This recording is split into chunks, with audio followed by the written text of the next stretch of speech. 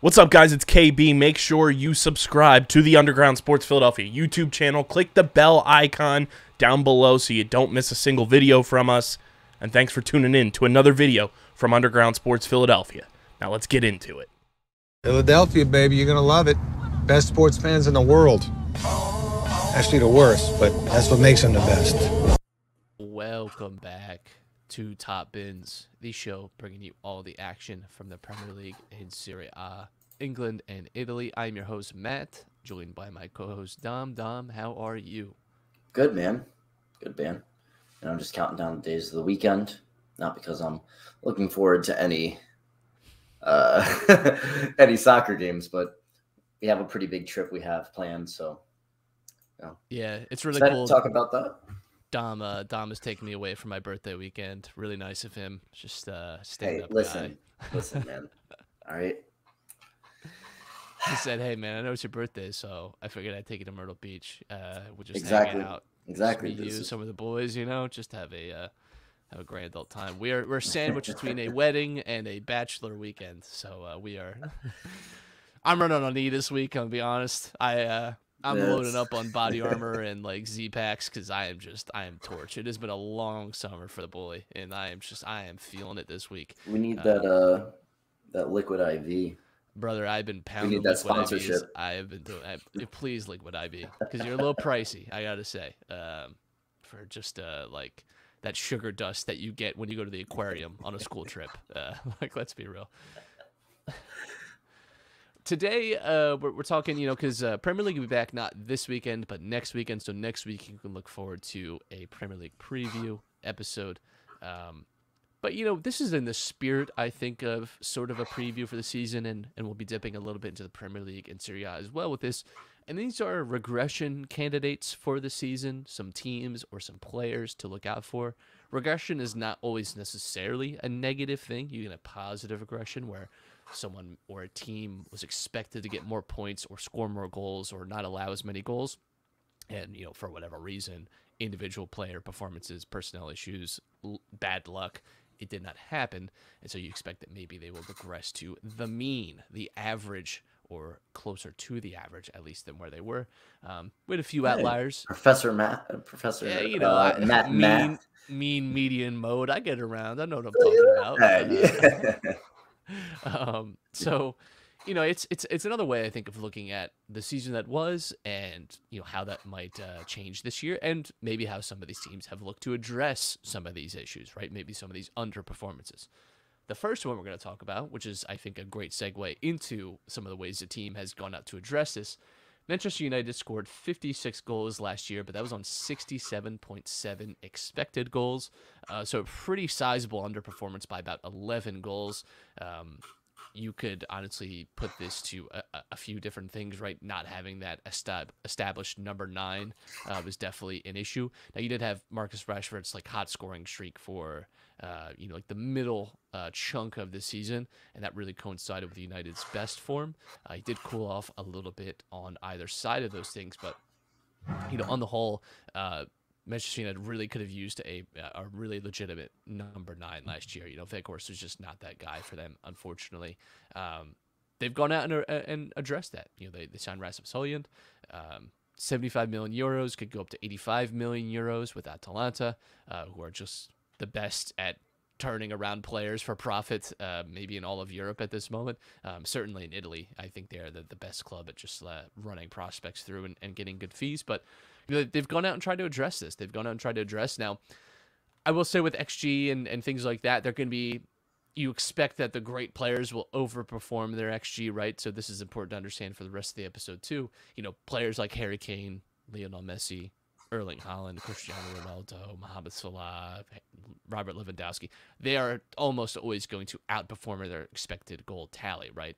It's not uncommon for them to go 6 or 7 above maybe where they were, and that's because they are well above average finishers. These are guys that just score very well. So keep that in mind too as we talk about these numbers. These are not concrete. These are not live and die by these, but I think they're good benchmarks to kind of understand where a team was. And Manchester United did underperform in the goals department last year. It did affect their season, and they've gone out now and clearly tried to address that.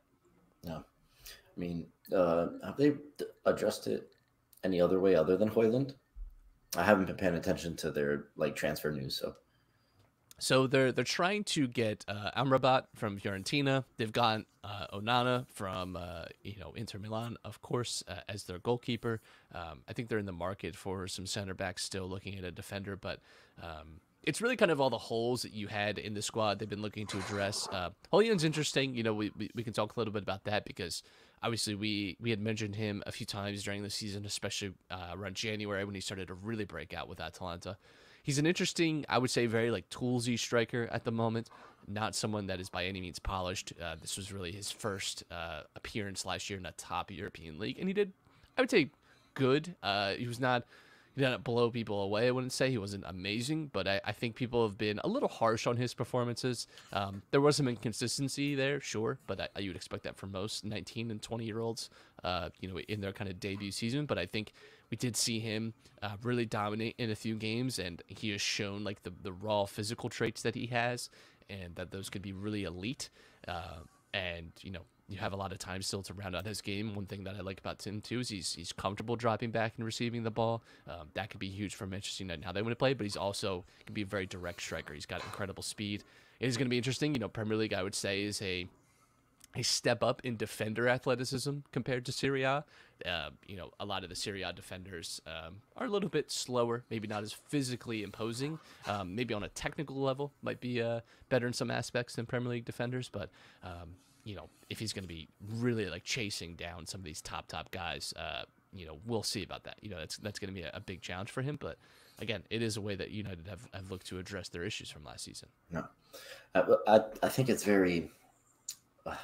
I have seen one thing, and it's the very lazy Højlund versus Haaland, battle that's going to be coming this season. Everybody's like, "Oh, watch out! Is the Premier League ready?" I don't think Højlund's at that level just yet. Haaland was levels above, and that's so disrespect to Højlund, because Haaland was one of the best striker prospects I've ever seen in my life. The first time I saw him play for Salzburg, I was like, this guy's unbelievable. Like he went to Dortmund, and I was like, he's gonna tear Bundesliga apart. And he did, and he did the same when he came to the Premier League. So comparing anyone to him is always going to be a little fair. It is. You're right. It's a little lazy. They're lazy. Taller. I think it's really they're taller. Faster North European and blonde men. That's kind of just where it ends, though. One's Danish, one's Norwegian. I don't know. Yeah, they're both countries I wouldn't mind living in. Tell you that much. Denmark sounds great. I'd love to live in Denmark, but outside of that, I don't see that there's really much to compare between the two. Let's look at another potential regression candidate for this season, also in the goals scored department.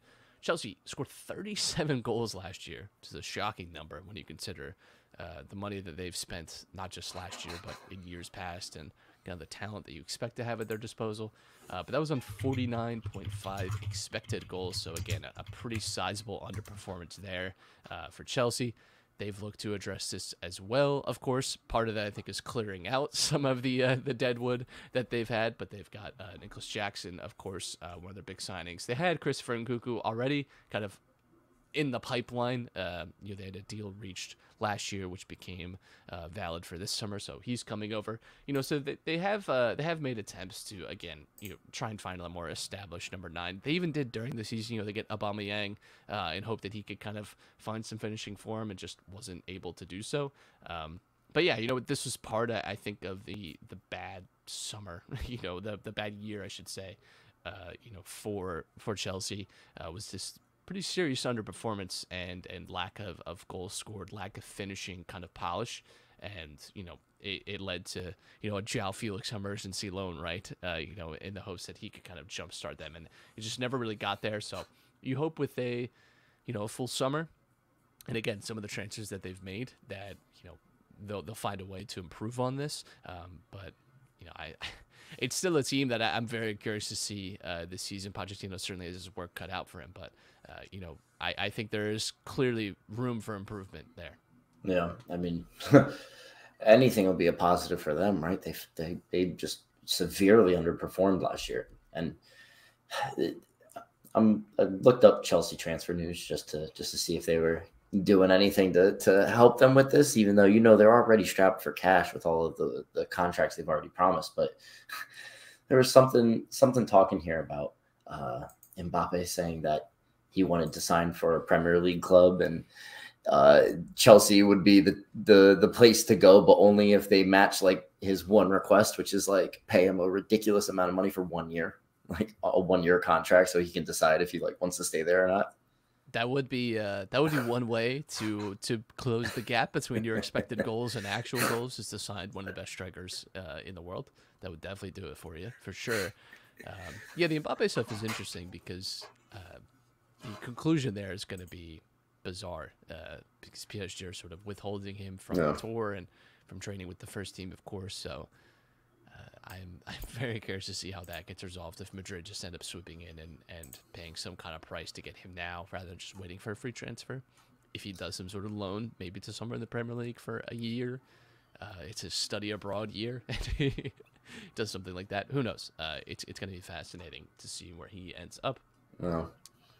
Another regression candidate, I can say confidently this team will not be signing Kylian Mbappe in any way. I don't even think they'll be signing Ethan Mbappe at any point. Everton, 32 goals scored last season on 45.2 expected goals. Pretty serious underperformance here. This is getting even beyond just that, but maybe there's a little noise there. Now this is clearly you would expect, with the chances that they had, that they should have scored this number of goals with an average striker.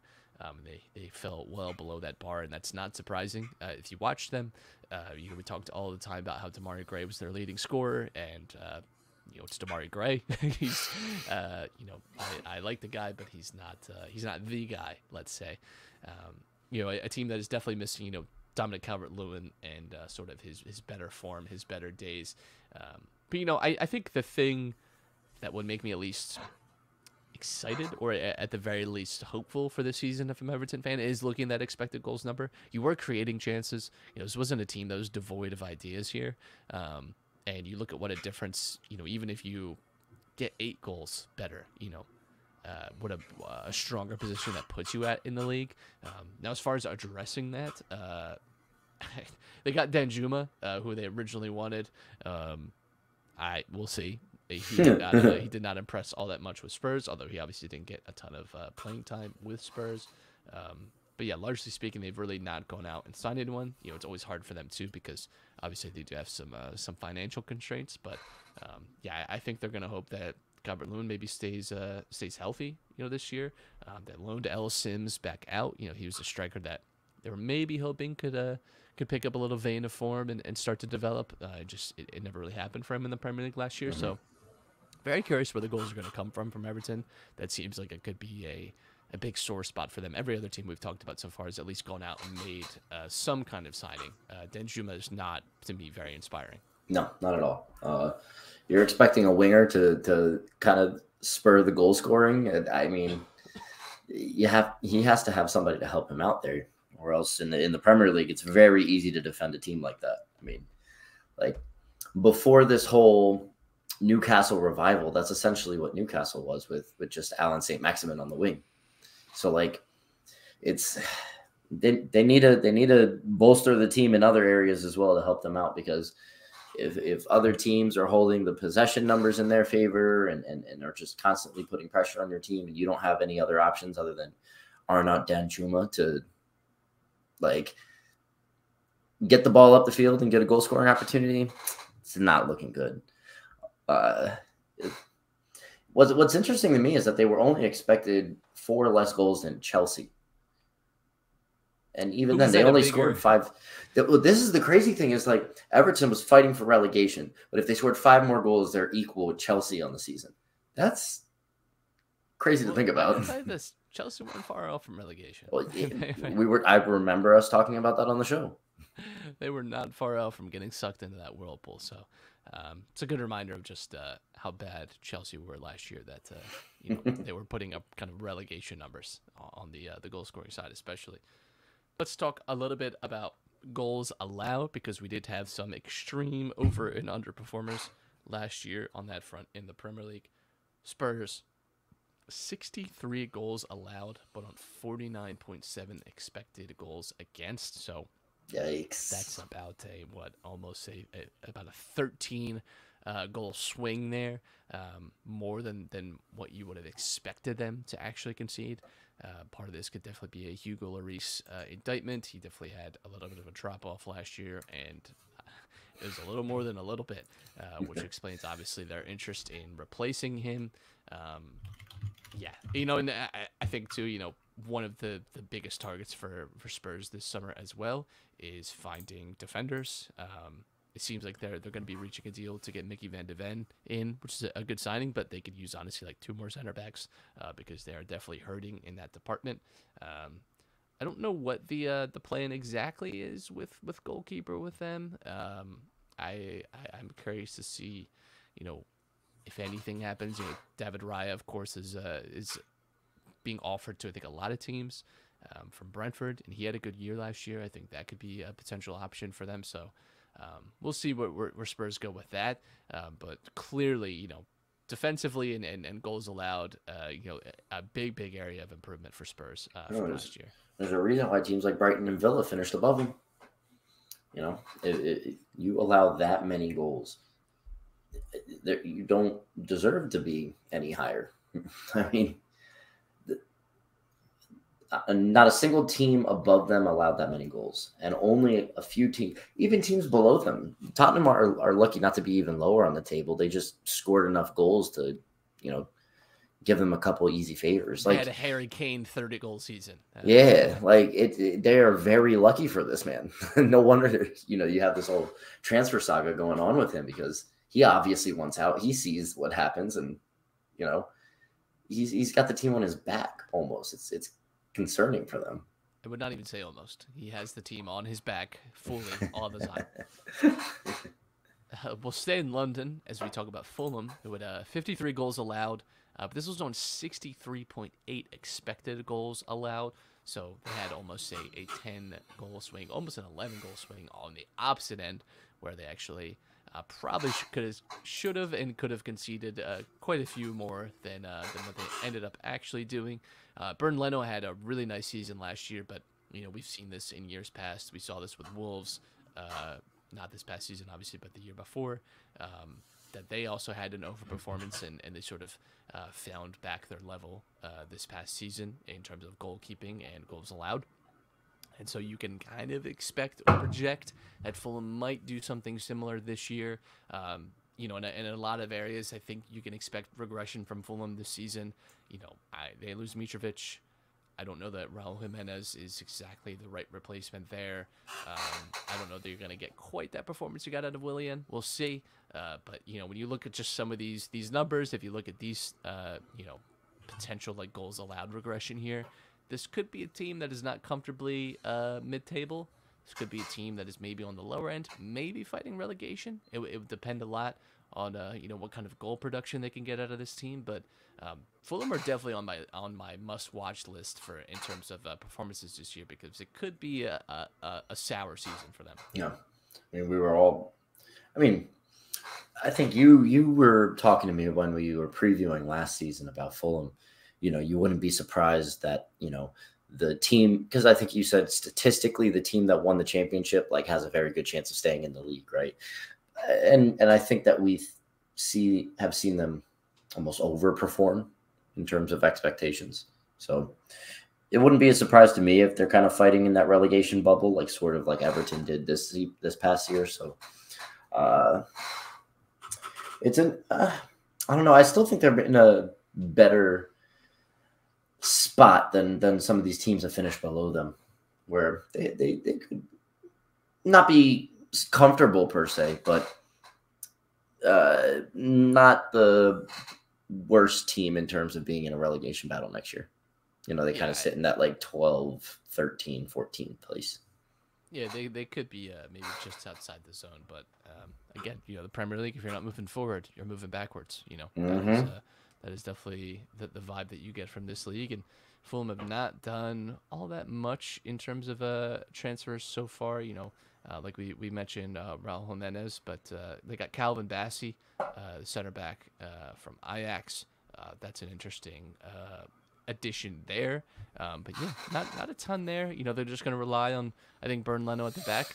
Totally deserved too, based off past seasons. And he obviously had just like I said, a great year coming from Arsenal and looking to prove himself, and was able to do so. So, how much money did they get for Mitrovic? I think it was I don't even think it's actually completed yet, like officially, but I think the fee that they were looking at was somewhere in the 40s. That was obviously the issue with a lot of these Saudi Arabian clubs, is they want to offer these players really high wages and make all these promises, and yet when it comes time to deal with the clubs, it has not always worked exactly. That they're willing to pay an appropriate amount for that player, but it does seem like Mitrovic is on his way to Saudi Arabia. It's more about figuring out the price, which I think Fulham are looking to get into that 40s, maybe low 50s range.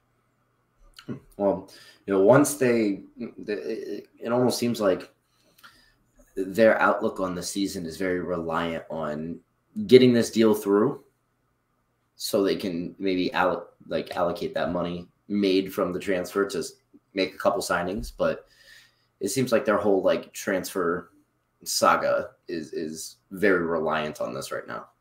Yes, absolutely. We'll look at some individuals from the Premier League before we move over to SerieA. These two are interesting to me because they had obviously such great seasons. And listen, there's, again, great players overperform their expected goals pretty regularly. So this doesn't necessarily mean anything. But if we talk about some regression stuff, Arsenal did have a higher XG. A lower XG than goals that they actually scored. They definitely outperformed in that way. But again, when you have a team of good players, you typically do kind of outperform your XG. It's not totally uncommon, not totally unheard of. Martin Odegaard, 15 goals on 10 expected goals. And Gabriel Martinelli, 15 goals on 9.3 expected goals.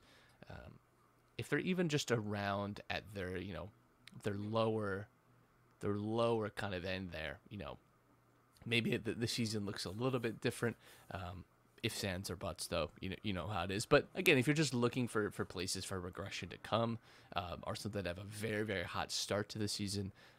Odegaard was great all throughout. I think Odegaard is absolutely the real deal, and I also think Gabriel Martinelli is absolutely the real deal. This is not I'm not trying to push any kind of narrative, but maybe we don't see in the mid-teens for them. Maybe they are actually more 10-goal season players, 11-goal season players. I think Martinelli can reach higher numbers. I'm not sure that Odegaard is going to be giving you 15, 16 every year. I don't know that that's actually his level of goal scoring. But, something to think about, I think, if you're Arsenal, is that, and they clearly have. They bring Rice, I think, balance out the midfield a little bit more, maybe provide a little more stability, take some of the work, or allow Odegaard even more freedom in the final third. Kai Havertz as well, another addition. So, we'll see how the Arsenal season goes as they try and avoid sort of a sophomore slump, if you will. I think that they have a lot of weapons, though. So I think looking at XG in the case of Arsenal, especially bringing in a guy like Havertz, who's also going to be expected to score a lot of goals for the team, and you obviously have Bukayo Saka on the right. So I feel like depending on what players you pick, right, you're going to find certain guys that are supposed to be goal scorers for Arsenal who are underperforming their XG this season. You're also going to see some guys who are overperforming. So I wouldn't be surprised if, let's say Martinelli, tails off and has a slump compared to this last season. But, who knows? Havertz may be overperforming. You know what I mean? So I feel like it's just because of the makeup of Arsenal. They have so many options that, the wealth will be spread unless they're just one damn good team. And in that case, you'll see everybody over their XG probably. Like you said, it's no surprise, if it's good players play above their expected goals, but that's the only way I could potentially see Arsenal being that team, is if everybody's overperforming. I think that you'll have some guys who do, some guys who don't. It's tough to kind of just pick and choose where we think that may happen.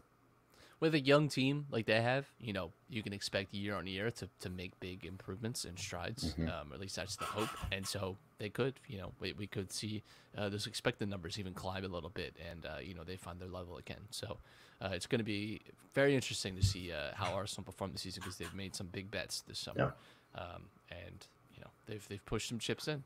Yeah. Fair enough, because when you had as good of a season as they had, and you come up a little short, I think it's fair to try and reinvest and go again. So you love to see it. The other very interesting regression candidate from the Premier League already ties in with the team that we've already talked about, and a way that they've tried to address this. Bruno Fernandes, 8 assists on 17.2 expected assists. That would have obviously seen him as one of the best assisters in the league, if not the best assister in the league. How close he actually got to that number. But again, I think this just ties into what we're talking about with him not really having, outside of Rashford, a reliable goal scorer. And that obviously Bruno Fernandes can still create a lot for his teammates, and that maybe last year was just a little bit unlucky for him in that department. He was clearly still creating a lot of big chances, putting his teammates in good positions to score, and it just did not work out that way. So, maybe Højlund makes some better finishing choices, or, just luck of the bounce, luck of the draw kind of goes Bruno's way this year, and he has a more fruitful season, because he's obviously a very creative player. We know that, especially because he's on set-piece duty a lot, too. That's always going to help with expected numbers. But yeah, it's a pretty stark underperformance there. Yeah, I mean, it's weird because it seems like he was one of United's better players this season, but I guess, like you said, he didn't have a reliable goal scorer in front of him aside from Rashford. So we'll see if he can turn it around. I love the United fanboys who. We talk about these dumb and lazy comparisons, all the comparisons you hear of him to De Bruyne and how close he is to De Bruyne, or he's clear of De Bruyne. Like it's so stupid. Like imagine what everybody would be saying if Kevin De Bruyne had this regression, if he underperformed this severely, like be the end of the world. Like this is normal. I mean, they have to bolster the team around him in order for him to play as the player like we kind of know of him from the last few years. Yeah. So that's what we got for the Premier League. We'll hop over to Italy, where not as much in terms of big regression candidates. Again, I was trying to pick teams that were more than just 3 to 5 away, because again, I think that's kind of normal variance. You kind of expect there to be a little noise with expected numbers. I wanted to find teams that are a little bit more on the extreme end, where you could really expect maybe a difference this year, maybe a few players too. Lazio, 30 goals allowed last season, but that was on 41.3 expected goals allowed. They had one of the best defenses in all of Italy last year. That was really the sticking point for them so much of last season, was that defensive record. And it was a very impressive one, not one that I think we expected coming into this season. I think out of all the top clubs in Italy, Lazio would not have been my first 3 guesses, I think, for best defensive record, or one of the best defensive records. But they did, and maybe my initial intuition would have been correct, because this does seem to be maybe just a little bit of an outlier. 41 goals allowed, though, would still be a pretty decent number. It wouldn't be necessarily at the more elite end like this one is, but still a decent number. And Lazio are an interesting team to watch this year, because they're kind of at a little bit of impasse. Obviously, they lost Milinkovic-Savic. He's going to be a hard man to replace. Obviously, their owner's not necessarily interested in spending tons and tons of money on the team and refurbishing the squad. They're going to be in the Champions League. That's obviously a big haul for them. I think this is a team. It sucks that they lost Milinkovic-Savic, because I think this is a team that if they stuck together and added 1 or 2 more pieces, maybe you could talk about it as a dark horse for the title type of thing, if they could get their act together. But I don't really see that on the cards when you look at this potential regression in terms of goals allowed. That also makes me a little concerned. Yeah, I mean, there's a reason they finished so high. They're back in the Champions League. I mean, it's Sarri ball. I think that Sarri also can go out and find these players that maybe not everybody's looking at, but they offer exactly what he needs for his system. He kind of did that with Napoli. And you know what? I'm not surprised that they played this well defensively. I mean, you see the fruits of, what the work that he put in at Napoli, once Spalletti took over, because they were still one of, the top defenses in Serie A. And one of the reasons why they won the league this past year. I don't think it was just solely on their coach. It was the coach who put the building blocks before that. I mean, Sarri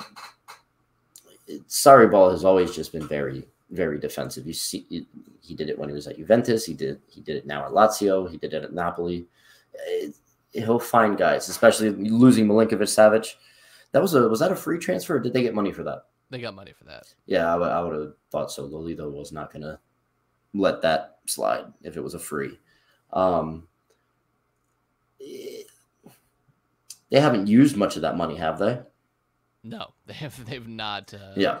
And that has been, I think, a source of discontent amongst Lazio fans. Was Luca Romero a free transfer to Milan too? I can't remember. Let me double check that. So for Milinkovic-Savic, they got this is in U.S. dollars, $41 million, which is that's like in the 30s, somewhere around. Luca Romero was a free agent, so that was a free signing. I was going to say, then they have like, I hate using this saying, but they have a war chest in terms of Lazio when it comes if they got money for both of them. They got Tati Castellanos, who's okay, former MLS product, played in Spain. I think he was most known. He scored like 4 goals in a game last year. Like, let's be real, like that's not one that moves the needle all that much, in my opinion. So yeah, they haven't made a ton of signings this summer so far. And they're going to need to sign a midfielder, Yeah, absolutely. So let's stay in Italy. We'll look at Empoli, with 49 goals allowed on 58.3 expected goals allowed. This is right around the threshold where I think you're starting to see something, again, actual regression as a possibility, and not just, again, a little bit of noise with expected goals. Empoli were an interesting team. We expect them to take a step back last year, and they did. That was mostly a product of them just losing some talent. You always expect the team is not going to be able to recover from that smoothly and transition well. They finished 14th, which I think, even with understanding that they were probably going to take a step back, I think was still a little bit of a disappointment. I think at times last year they really struggled for consistency, and I think I'm very curious to see what they do this year. It's hard to tell, with the SerieA this season in terms of relegation, who could be going down. I'm not sure that I believe that Empoli are a real threat for that, but is concerning that maybe, defensively they could have been a little bit worse last year. And this is a team that I think is crying out a little bit for, for some investment and, some added talent. And they just have not really been able to do that. They got Giassi from Spezia, Ranocchia from Juventus, and they have your boy Daniel Maldini, of course, on loan. And Giuseppe Pizzella, sort of a journeyman left back, and playing a little bit of center back type of stuff. Nothing. Used to play for Fiorentina, right? Yeah, nothing too inspiring, to be honest. Like nothing in here that I love necessarily, but I think there's something to be hopeful for Empoli, but again, I would watch this season on their defensive numbers and see if they improve at all. Well, what's funny is that they allowed less goals than they were expected, but the reason they finished so far down the table was they couldn't score goals. I mean, they only had, I think, 37 goals compared to their 49 allowed. So what's really funny is if you think that they allow an amount that's closer to their expected goals allowed, you're talking about a team that's fighting for their life in relegation, and they were sitting pretty comfortably above the relegation zone this year. So, we're talking about these regressions maybe where they may fall further down the table. They will if they don't address these scoring concerns. Yeah, you sign Giassi, that's one thing, but Daniel Maldini, is he going to get this done for you? He's more of like a winger, or not a winger, but like more of like an attacking midfielder. He's not going to score all the goals for you. So he'll score 1 goal against Inter, and that's probably yeah, exactly. So it's tough for them. They have to address that offensive end. The defense got it done. They got it done. If they score closer to 40, 45, 46 goals, they're almost like even when it's their goals scored and goals allowed. You're seeing a team that could have, been battling with Monza for comfortable mid-table. Yeah. Thankfully, Empoli were not really in too much danger last year of relegation. And again, I don't really see that on the cards for them this year, but like to see that goal scoring, like you mentioned, maybe get addressed a little bit more. Maybe the midfield too. Last team in Italy, which will also lead into our only player from Italy that could really find that had a big enough sort of thing. This is a good name, though. Noteworthy. Salernitana had 48 goals on 36.7 expected goals. So, again, a pretty sizable overperformance there by about 11 goals, almost 12. This was in large part to their star striker from last year, Buladia. He had 16 goals last season. That was on 8.8 expected goals. Really just found a hot rope last year and held onto it. And that was an impressive goal-scoring run for him. He had a great season, take nothing away. But I think even in the moment, it felt like maybe this was a little bit of an overperformance, maybe a little bit fluky. And the numbers bear that out. He's almost scoring double his expected goal number, which is a little bit surprising and always going to be not easy to replicate, let's be real. And Salernitana, I think, without his goals, if you do cut his goals in half, maybe that is a team that's in a much tougher position in terms of the relegation fight. And I think, that would give me some pause if I'm looking at Salernitana this year. They haven't sold him, have they? I know there were rumors of teams wanting him, but he's staying there for another season, correct? They have not sold him. I don't know. I haven't heard enough about rumors. He was technically on loan last year, so I think he's actually a Salernitana player this summer. So I don't really foresee him leaving this season. I mean, yeah, because I was going to say if he was their player and they were looking to sell him, that's you're talking about this 8 goal, if it's cut in half, right? You're talking about 40 goals scored on 62 goals allowed. That's not good. That is not good at all. They kind of need his goal scoring and then bolster this defense. And you're looking at a team that could be, safe next season. But I don't know, where are they getting money from? Right? They're not selling players. They're not buying players, are they? Where are they getting a lot of this money from? I think just from staying in Serie. I think is their best thing. Yeah, they're not a club that's really known for having a lot of money or really even selling anyone on. It's just not really been a part of Salernitana's system. They kind of rely a lot on free agent deals or getting guys like Candreva, of course, right? To kind of help them in with some veteran leadership. But Ribéry, yeah, in years past, they get Benoit Costil from Lille, the goalkeeper. That's an interesting signing for them as they just spin the wheel again on sort of notable names at goalkeeper, yet not totally established.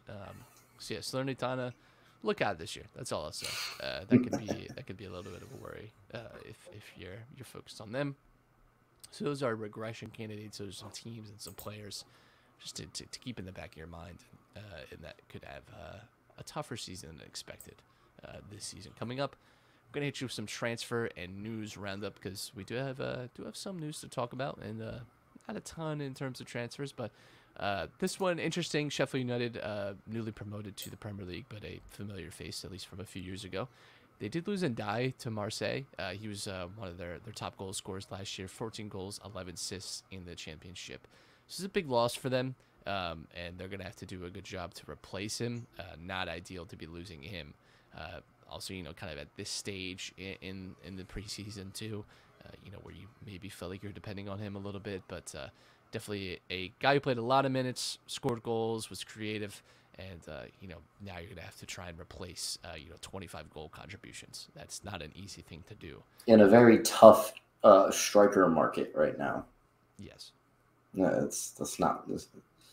What are with all these teams just making very, very bad, unfortunate decisions? Well, I think he had been rumored with Marseille a while. Going back to the beginning of summer, I think there was even maybe some kind of gentleman's agreement that they made about his future. So it's tough, but when you're I think a club on that kind of level, you expect to maybe be losing players and gonna have to sort of deal with that. But yeah, they've not done a ton so far in terms of transfers, to maybe address that. So. We'll have to see if Sheffield pull anything out. This one is big and impactful. Gabriel Jesus, he's going to miss the start of the season due to knee surgery. slightly concerning part here is this is from the same knee that he injured last year, and he missed 3 months in the middle of the season. This is that World Cup injury. Did he get surgery then, though? Yes, but apparently it was giving him discomfort this summer while they were training, and they had to go in and clean it up. And Arteta said that this is going to be, he's going to miss a few weeks. Season starts next week. What is a few weeks? No one quite knows, especially if you're into American football. We always get this time of year when training camp starts and preseason starts. You have players that get injured, and coaches will always say, it's a few weeks, several weeks. And you start to really want to know exactly what they mean when they say a few or several. But for Gabriel Jesus, this is potential really big loss for Arsenal at the start of their campaign. Now, of course, they still have Eddie Nketiah as a number 9. Still have Balogun there as well. His future doesn't really seem super clear either. Obviously, you have Kai Havertz, who could theoretically, shift in at number 9. I don't know that that's why they bought him. Even something like Martinelli, potentially. Who knows, right? But it's not ideal. It's not an ideal way to start your season, especially when they're hoping to be competing for a title. When you have your kind of preferred starting striker out, stating the obvious here, but not a great way to start the year. We're going to see an Arteta false 9. I feel like that's how you could utilize Kai Havertz or even, Odegaard in that aspect where, you have that. He's not really a center forward, but, he's more of like that playmaker and you're relying more on the wingers because, they have electric wingers. They have guys that can score. We talked about Martinelli already scoring above his expected goals, last season. Get him the ball. And Bukayo Saka, he has an eye for goals. So, you talk about Kai Havertz theoretically playing striker. This could be the role for him and have Odegaard, deeper in the midfield for link-up play. I think there are options where, if you have Gabriel Jesus out, you can kind of work your way around it. It would be obviously nice to have him back, but I think the thing that's a little more important is making sure that knee is all good because they paid money for him.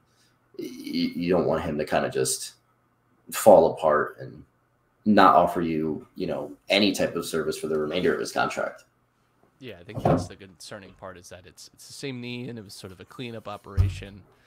I don't know. Just always makes it's very concerning. Always makes something about Brazilian strikers and their knees. It just it's because it's bad vibes, bad vibes. That's all we got for tonight's show. Like I said, we'll be back next week to do a Premier League season preview. We'll be doing like we did last year, where we give like what we think our top 6 will be, who we think will win, who we think will get relegated, and maybe a few we'll call some of our shots. Let's call it, who we think will be the. We don't like to do the team by team stuff because you can find that frankly everywhere. I think what most people want to hear is, again, who's going to win, who's going to be in the Champions League, who's getting relegated. Those are the things I think most people are really looking for. In season previews, so we'll have that next week for you. Dom, anything to say before we get out of here? Yes, I'll be recording the new episode of Fuck Boys tomorrow. If you're listening to this, later than so, take a look out for the new one. I fell a week behind on it, but it's all good. I'll be back on it.